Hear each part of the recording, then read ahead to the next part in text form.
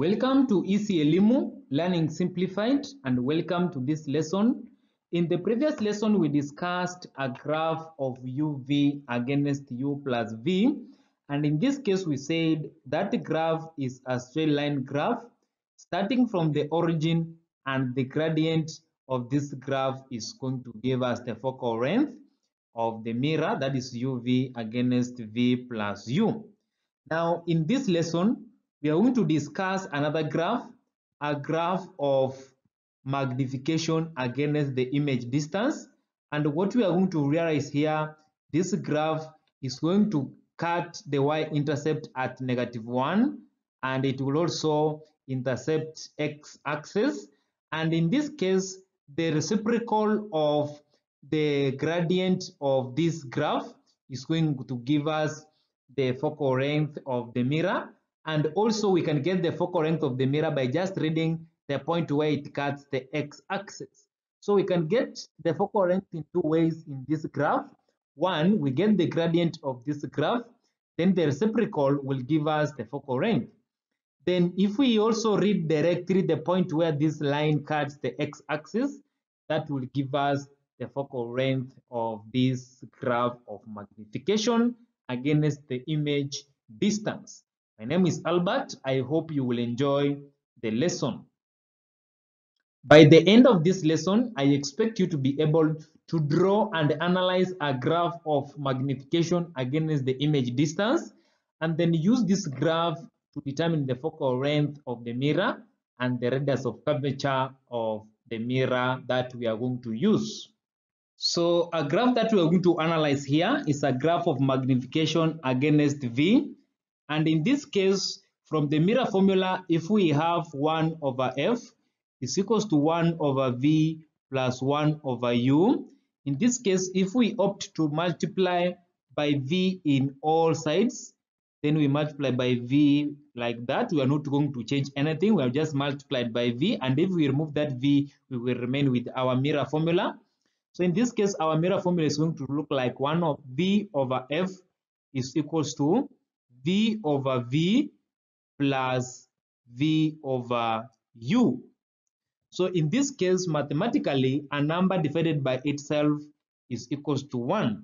So if we equate V over V as 1, then we are going to get V over F is equals to 1 plus V over U.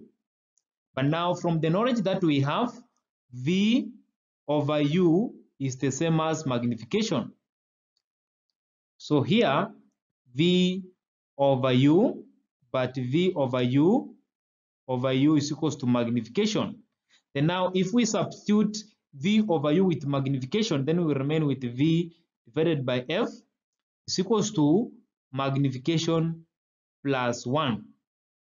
Now in this case, if we want to draw a graph of M against V, then it means we must leave M on one side. Then now we will take this one on the other side. Then we will remain with an equation which looks like magnification is equals to V over F minus 1. Now this is a very good equation here. And then now from this point, we can rearrange this equation in terms of y is equals to mx plus c. In this case, magnification is going to take the y-axis. Then m is going to take 1 over f. Then x is going to take v, because we are drawing a graph of magnification against v.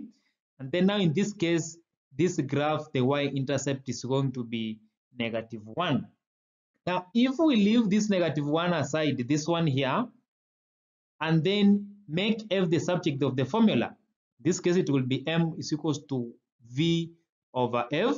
Now, if we make f the subject of the formula times f, then it's going to be fm is equals to v, then it divided by m, then we will remain with our f. The focal length in this case is going to be v over m. This is a very important equation. I want you to take note of it, because we are going to compare it with another equation very soon.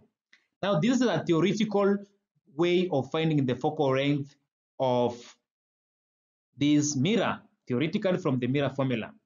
Then now, if we can sketch a graph of magnification against the image distance v, in this case, this is our Cartesian plane like that. Then this is y-axis, this is the x-axis, this magnification, this is image distance like that. So what we have just said from what we have discovered in this equation here, that this graph will pass or will cut the y-axis, it will cut the y-axis at -1. So here we have -1 here, then it's going to cut at that point. Then now our graph is going to be like this, where it is cutting the y-axis at -1, then it's going to cut also the x-axis where m and v meet.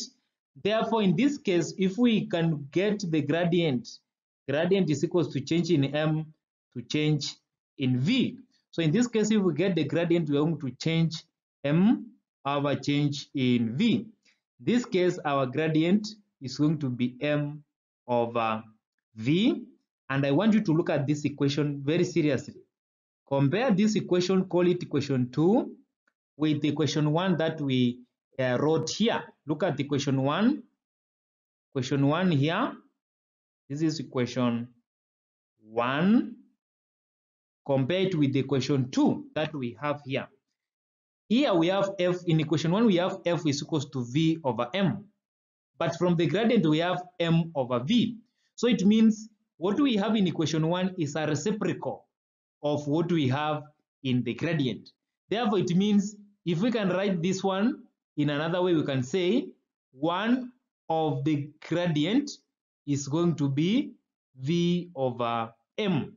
And if one of the gradient is equal to v over m, and v over m is the same as the focal length. So it means when you draw your graph of magnification against the image distance, the gradient that you will get of that line, if you get its reciprocal, one of that gradient, it will give you the focal length of the mirror that you are going to use.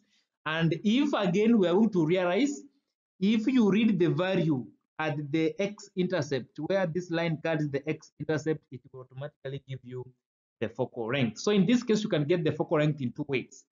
By reading the point that cuts the x-axis, or you get the gradient of this line, then you find the reciprocal, which you will get is the focal length of the mirror that is being used. So let's handle one question. A concave mirror and an illuminated object are used to produce a sharp image of an object on a screen. The object distance and the image distance are given below. Complete the table and then plot a graph of magnification m against v, that is the image distance, and use it to find the radius of curvature, and f, that is the focal length of this mirror. So in this case, what we do first, we have to complete this table. We have the image distance, that is v, and we have the object distance u. In this case, they want magnification. Remember, magnification is equals to image distance to object distance, the ratio. In this case, we are going to divide this image distance to object distance. Like in the first case, we are going to divide 20 divided by 80, which is going to give us 0.2500. Then the second one is going to give us 1.498. Then the third one is going to give us 2.500. Then the other one is going to give us 3.495. Then the other one is going to give us 4.489. So in this case, after that, then you draw the axis of your graph. In this case, we are going to have our x-axis and the y-axis. The x-axis here is going to run from up down, that is vertical, like this one here. And then the y-axis is going to run across, in this case, from left to right, like this one here. Now what we do from here, this is the x and this is the y. And remember, we draw 4 quadrants, that's the first, second, third, and fourth quadrants. And in this case, remember this graph, we are approximating it to pass through -1 from what we analyzed before. That's why we draw the 4 quadrants. So in this case, what you do, you choose an appropriate scale for x-axis and the y-axis. But before that, you must identify what you should place on the y-axis and the x-axis. Like in this case, in the y-axis, we are supposed to put magnification M, no units. Then the y-axis we have to put, in the x-axis, that is the image distance v in terms of centimeter, what they have given us. So after doing this, then you look at in the x-axis, we choose the scale. The x-axis, the smallest value is 20 and the highest value is 88. So we can go by these boxes. This one here will go 20. Remember, this is the origin 0, 40. Then we have 60, 80, 100, 120. Then in the y-axis, we can move in terms of 1, 2, 3, 4, 5, 6, 7. Then below here, we can go -1, -2. So in this case, we can plot now what we have here on this table. And the first plotting will be at the x-axis we have 20, then in the y-axis we have 0.25. So this 20, 0.25 is here. 0.25 is at middle, it's at this point here. Then we have another one at 40, we have 1.49, that's about 1.5. So in this case, at 40, we will move up to 1.49. Then we will make our mark there. Then for 56, so this 40, 50, 56, we have 2.5. So at 56, we have 2.5. 2.5 is at this point here. At this point here. Then we have another point at 72. This 60, 70, 72. It is at 3.49. That is about 3.5. So 72, 3.49. That is 3.5. In this case, it's going to be at this point here.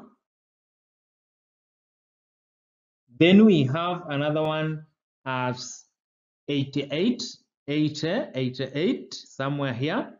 Then it's going to pass through in the y-axis, that is 4.48, that is 4.5 approximately. So in this case, we'll go up to 4.49, like in this point here, 88. 4.49 is here. And now from that, we draw a line joining these points. So in this case, if we draw a line which joins majority of these points, this line is going to pass like this.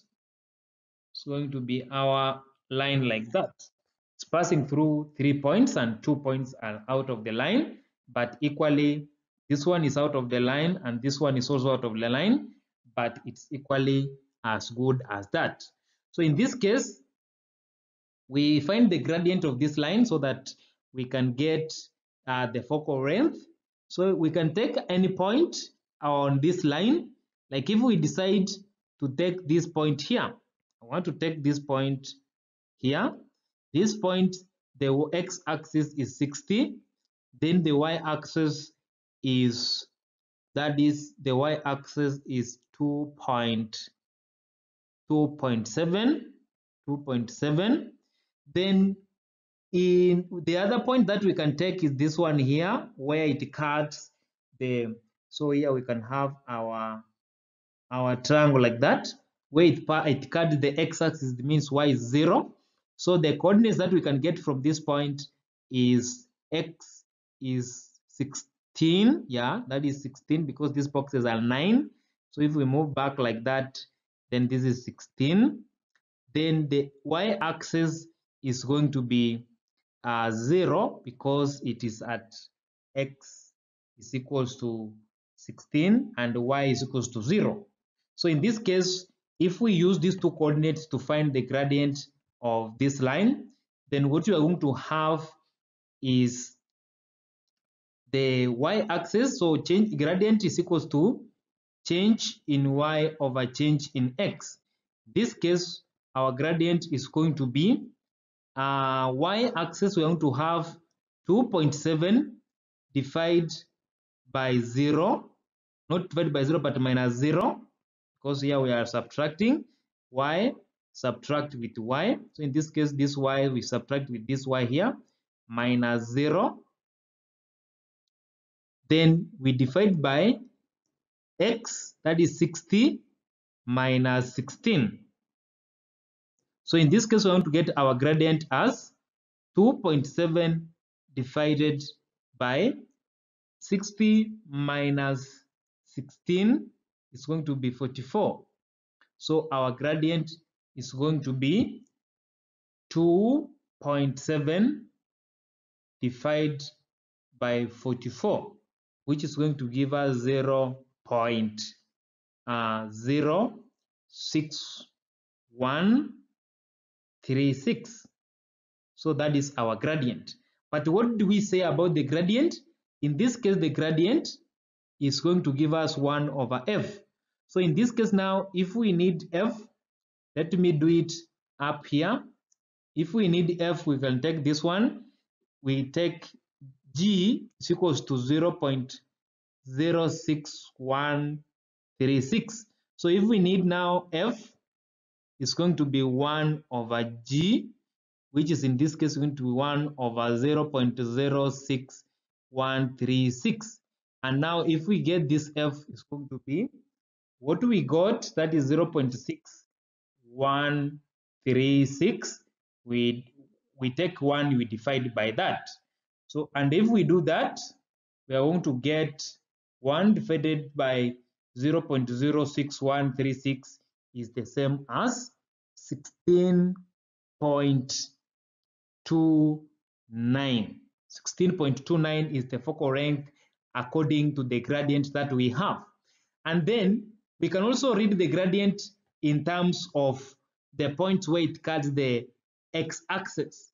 These points here where we even extracted our coordinate from, this line cuts this point at 16. So we read it as 16. So also it means here we can get the focal length by just reading this as 16. As you can see, it's varying very slightly. This is 16.29, this is 16.0. But remember, this one we cannot read accurately, or we cannot extract this point exactly because we are dealing with a screen and it has limited boxes and they are very small.